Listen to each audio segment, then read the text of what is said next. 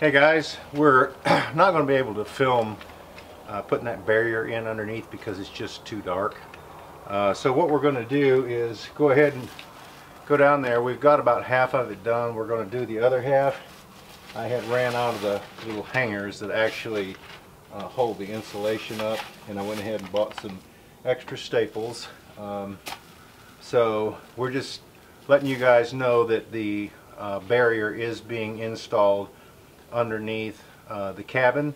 So once that's done, not only will the floor have been protected with that and insulation, but also the walls and the ceiling. So I'll be actually encased in insulation and radiant barrier. Anyway, we're going to go ahead and crawl up under there and see if we can't knock that other half out. We wish we could get some video. I did try, but it's not turning out too well because I have to use the GoPro under there and it's not turning out. So I mean, you could see maybe the lights moving around, but not really any other definition of anything. So anyway, we'll check back with you guys shortly.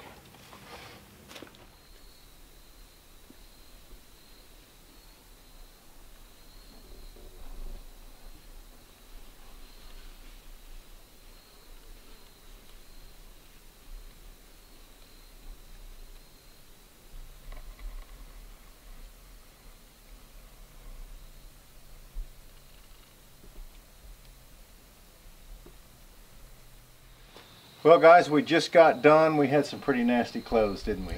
Really nasty. Yeah. But anyway, we got that done. That is what the radiant barrier looks like up under there, tacked to all the floor joists. So even the radiant heat that may penetrate through the floor joists, you know, because I've got the insulation in there, it can actually penetrate through wood, but once it gets down to that radiant barrier, it's trapped. It can't go anywhere. And whatever gets underneath, like in the summertime, if it gets hot, it can't rise because that radiant barrier will trap it. So I think that it's doing its job, because when I went to pick him up today when we came home, the fire had died out, and that's the first thing I commented on. Yeah, it was quite warm in there. Yeah. So I'm thankful that I went ahead and put that in there, because I think it is going to make a difference. Anyway, that job is done. We just wanted to give you, since we weren't able to get any film, we just wanted to show you what it looks like underneath.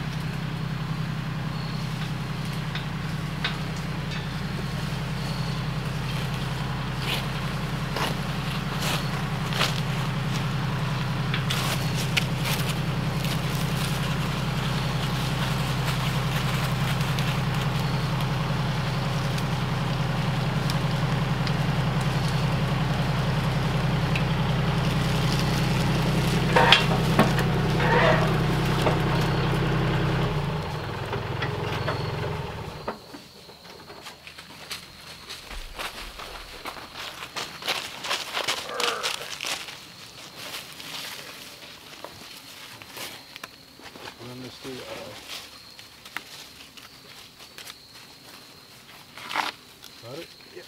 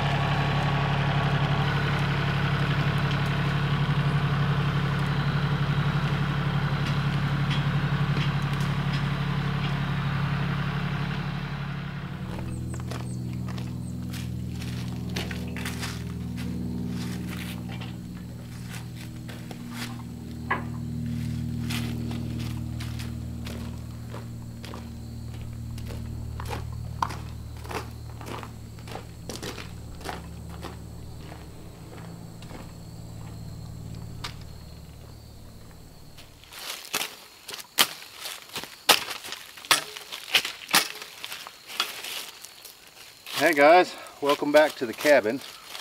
What Patrick and I are going to be working on, I cut down a few small trees here. I had some that were dead standing, and then I had a few that were going to be needed to come out anyway. I'm going to continue this walkway up to the back door of the chicken house up there, so in the wintertime I don't have to walk in the mud basically. And it'll make a nice little pathway up here. So I've got a bunch of logs that are stacked up over there that have been laying here for a little over a year, and that's what I'm going to use to continue this. I think I've got enough of them to continue this pathway up here, and I can get rid of some of those rocks and finish, like I said, doing this walkway up to the chicken house. So hope you guys sit back, stay tuned, and enjoy the video.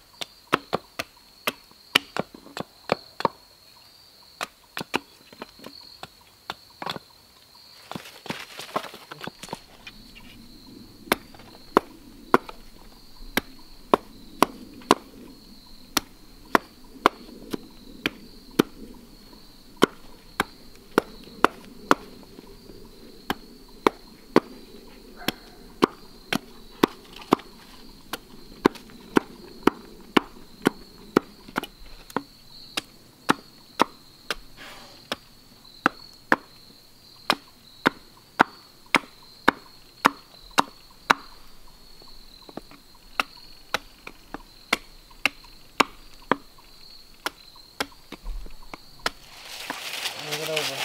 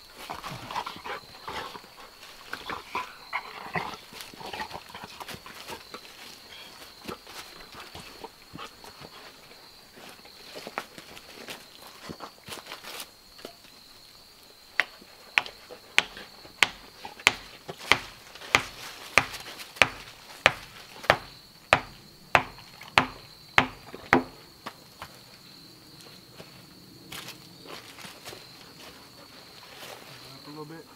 About the same width.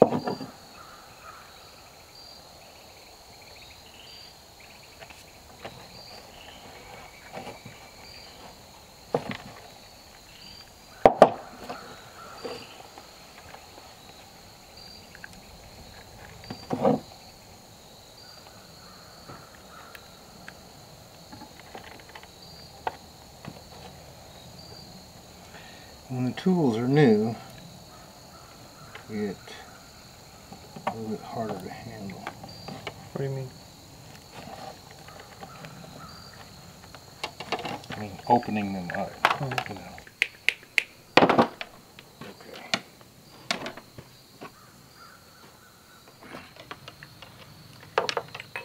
Hey guys, what we're doing is we are starting to make up the light fixtures for the cabin. We decided that what we wanted to use, since we used a lot of black angle iron, is we wanted to make our sconce lights, which is pretty much going to be the cabin's lights.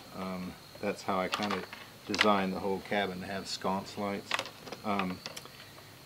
That we were going to use black metal, and what we will do, actually, we can't get these in black metal. Yeah. At the store locally. Yeah, we could probably special order them. But what we're going to do is we're going to take some black spray paint and paint the whole thing once we're done. That way we can cover up any thread work or anything like that that happens to be silver. So what we thought we would do is we would show you the process of making this up, but if you wanted to order something like this from us, we don't mind to actually make them up. We figured that the price would be $30 plus shipping, if that's what you would like. Now, you don't necessarily have to have this design, but I'm going to show you the design that I have chosen for this. So let me, basically, which would be this right here, and what I did was I cut out a 14-inch board. Okay, so what we're going to end up with basically is a light that will be mounted somewhere right in here, and I wanted the backdrop of the light to be the board also. You know, I could cut the board off down here like so, but I think it looks much better as a unit if it's mounted like this.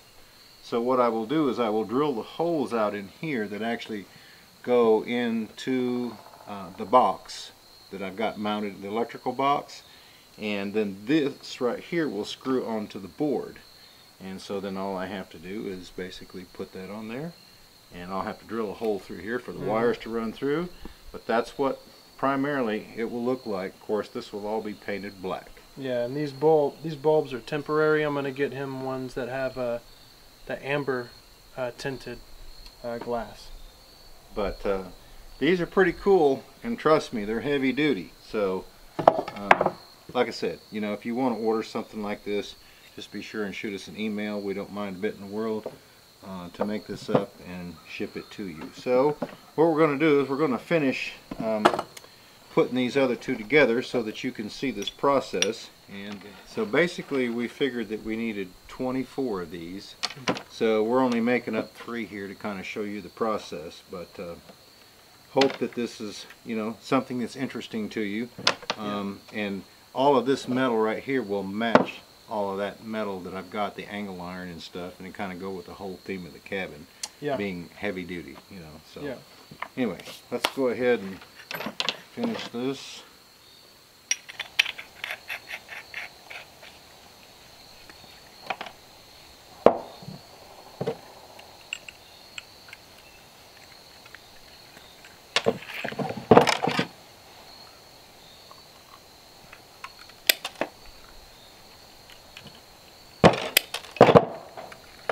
I'm cutting these off at about 1/2 inch, 3/8 maybe, to be able to go up into this little inline connector.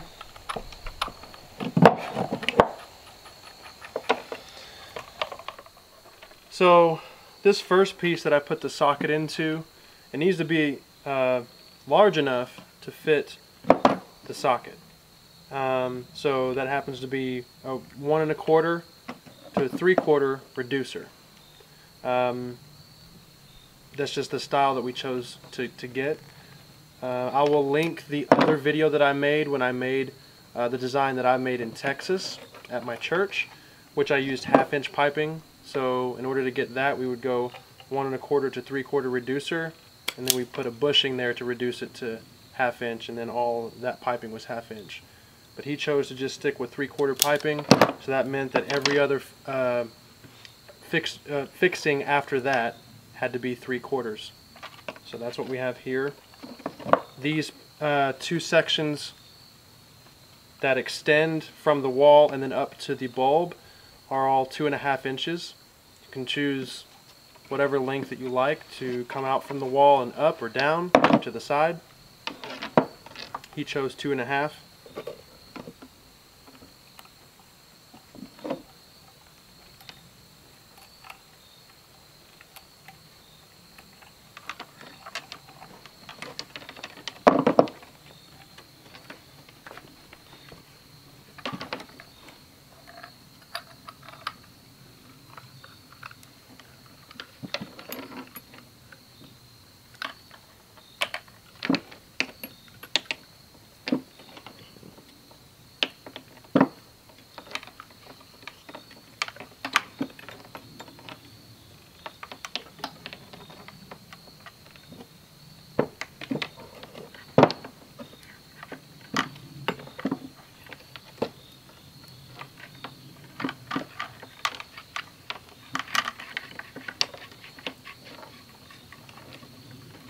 You know, this is not a lot of progress making these things up, but they're just odds and ends that have to be done.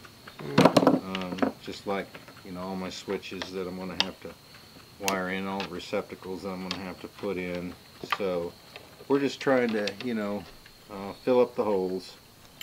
And the other thing I'll say about these plugs that you can get at Home Depot or Lowe's or your local hardware store is a lot of times since there's a rubber casing on the outside, the little tab on the inside, a lot of times I'll stick my finger down in there, or, you know, something to grab the little tab, pull it up some, because depending on what bulb you choose, when you stick it in there, it may not make contact. So just pull it up a little bit. Sometimes they can be laying a little flat. So that's what I choose to do. And then you always want to leave enough wire, that way you can do your work and then stick it back in the box. You never want to cut your wire too short, because once it's too short, might as well go ahead and redo it. Other thing too is this wiring.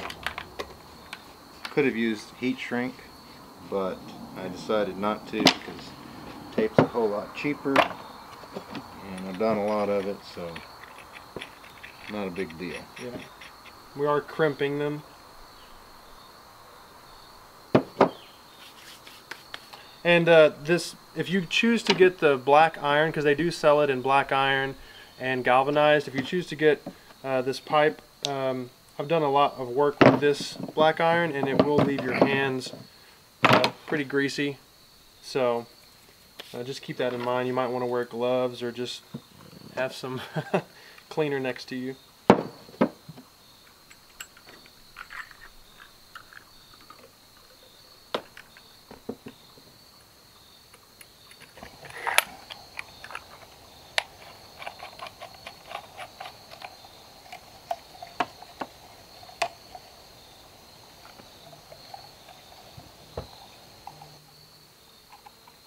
Last thing I'll say, if you're making these up yourself, is when you're messing with electrical wire that, you know, doesn't have much of a jacket, whenever you're running it through threaded portions like this, you always want to be extra careful, because it can nick that jacket, and then that copper is going to be exposed, and you don't want that with anything electrical.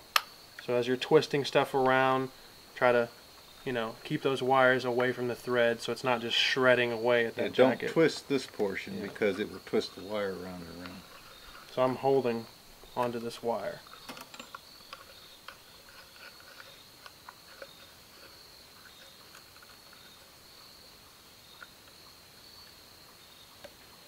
There we go.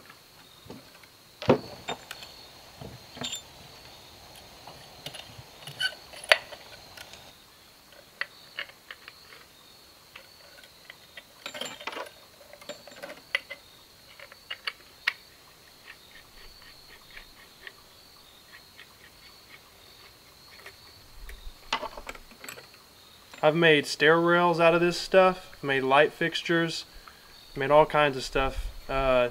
Desk legs out of this stuff.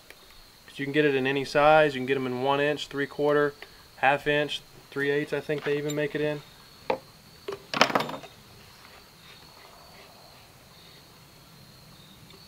There's 3 fixtures. Yeah. So like I said, this right here is my sconce lights that are going to be mounted in the cabin everywhere. You know, I could have mounted them this way if I'd have chose to. You could have put a T on this and then mounted it two like this. Yeah. You could have mounted a T there and went one up and one down. Yeah, I just decided to do this number right here. Yeah. And I think, to me, that looks the best and takes up the least amount of space. Anyway, guys, we certainly appreciate you stopping by and visiting with us here at the Outpost. We hope that this was informative if you decide to do something like this yourself. If you do like it and you don't want to, like I said, you can drop us an email out on our website, actually smokymountaiноutpost.com, and we won't mind a bit in the world to make it up. And like he said, he will have some other designs there that you could choose from if that's what you wish, and we'll make them up and send them to you. Of course, you know, if there's more hardware, we'll also put the prices on there, you know, what it would cost to have that plus shipping. But these right here, you know, we could make these up for around 30 bucks plus shipping and send them to you. Yeah, be sure to go to our website and check out all the details, especially if you're new to this channel. We do monthly giveaways on both channels, so all of the details there on how to enter. And we have a new tier system, which we're not very far from giving away 2 MS-180 steel chainsaws because of our new milestone. And we use ours all the time. Yeah, as long also with our monthly giveaways that we do, just, you know, for you guys that tune in and watch the channel. So if you're new here, be sure to go check out our other channel, Outpost Review. That's more of a behind the scenes question and answer. Towards the end of the video, if you're interested in watching some of that review channel, you can click the bottom left hand corner. If you're interested in watching more of the Outpost channel, you can click the top left hand corner. Also, winter's not far away because it is fall now. We've got a lot of winter wear, t-shirts, things like that in our store.